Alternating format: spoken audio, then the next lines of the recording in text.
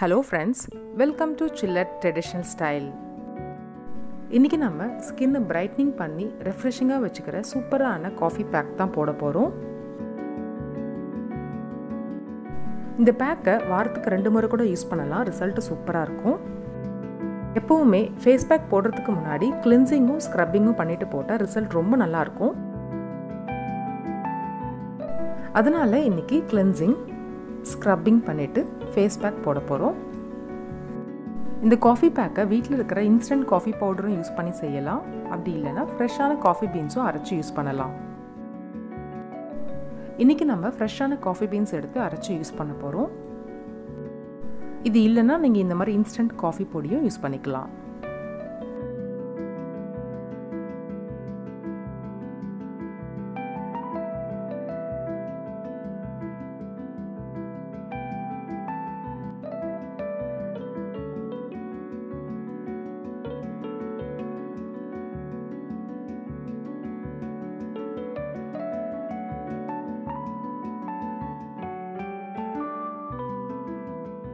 Coffee பீன்ஸை mixer ஜாருக்கு மாற்றி fine பவுடரை அரைச்சி எடுத்துக்கோங்க. இந்த மாதிரி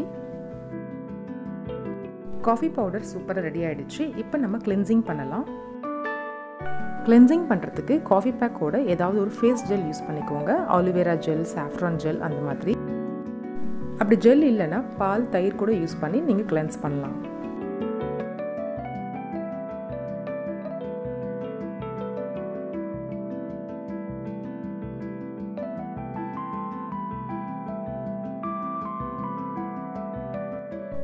coffee powder, aloe vera gel, cucumber gel, பால்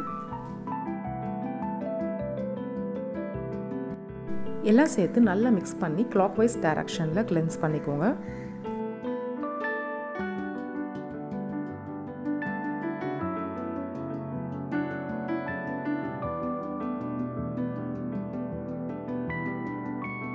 எல்லா பக்கமும் கிளென்ஸ் பண்ணதுக்கப்புறம் 2 நிமிஷம் ட்ரை பண்ணிவிட்டு அதுக்கப்புறம் வாஷ் பண்ணுங்கள்.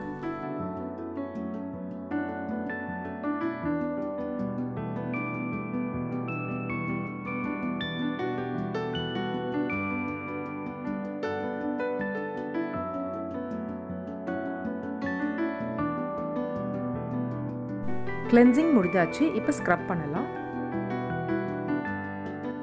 ஸ்க்ரப் பண்ணுறதுக்கு காஃபி பவுடர் கூட ஏதாவது ஒரு ஆயில் யூஸ் பண்ணிக்கோங்க. ஆலிவ் ஆயில், பாதாம் ஆயில், விட்டமின் இ ஆயில், அப்படி இல்லைனா தேங்காய் எண்ணெய் கூட யூஸ் பண்ணிக்கலாம். அப்புறம் ரோஸ் வாட்டர், சர்க்கரை, லெமன் ஜூஸ்.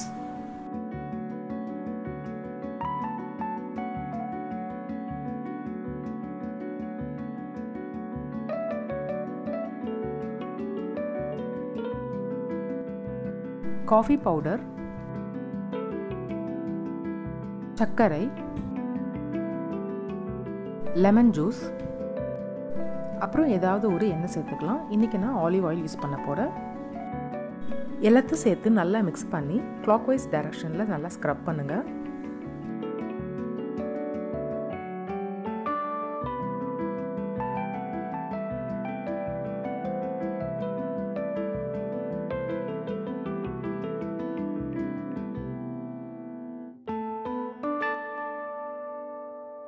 எல்லா பக்கமும் நல்லா ஸ்க்ரப் பண்ணதுக்கப்புறம் 2 நிமிஷம் ட்ரை பண்ணிவிட்டு வாஷ் பண்ணுங்கள்.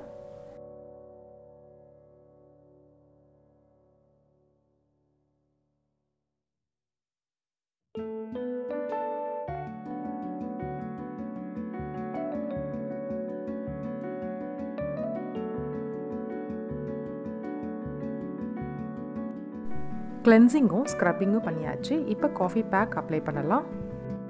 அதுக்கு காஃபி பவுடர் கூட ரோஸ் வாட்டர், தேன், பால் பவுடர், ஓட்ஸ் பவுடர் எல்லாம் சேர்த்து நல்லா மிக்ஸ் பண்ணி திக் பேக்காக போட்டுக்கோங்க. ஓட்ஸ் பவுடரும் பால் பவுடரும் இல்லைன்னா காஃபி பொடி கூட நீங்கள் பாலும் தேனும் சேர்த்து நல்லா திக்காக அப்ளை பண்ணிக்கோங்க.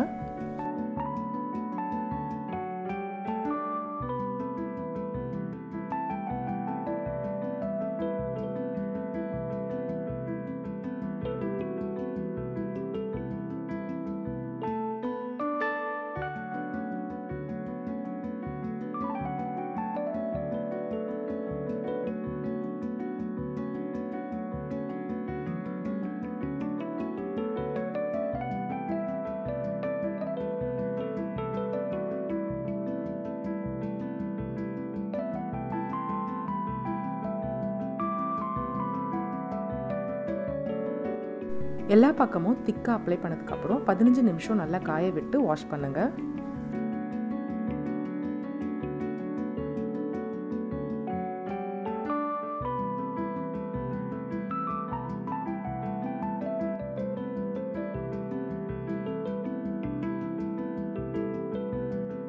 வாஷ் பண்ணதுக்கப்புறம் ஸ்கின் நல்லா சாஃப்டாக, ரெஃப்ரெஷிங்காக, பிரைட்னிங்காக இருக்கும். நீங்களும் ட்ரை பண்ணி பாருங்கள்.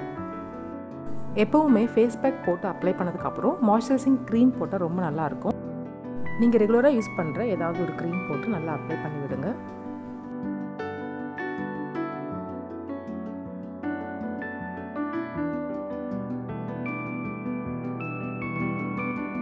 இந்த சூப்பரான ரெஃப்ரெஷிங் பேக்கை நீங்களும் ட்ரை பண்ணி பாருங்கள். எப்படி இருந்ததுன்னு கமெண்ட்டில் சொல்லுங்கள். மறக்காமல் சில்லட் ட்ரெடிஷ்னல் ஸ்டைலுக்கு சப்ஸ்கிரைப் பண்ணுங்கள். தேங்க்ஸ் ஃபார் வாட்சிங்.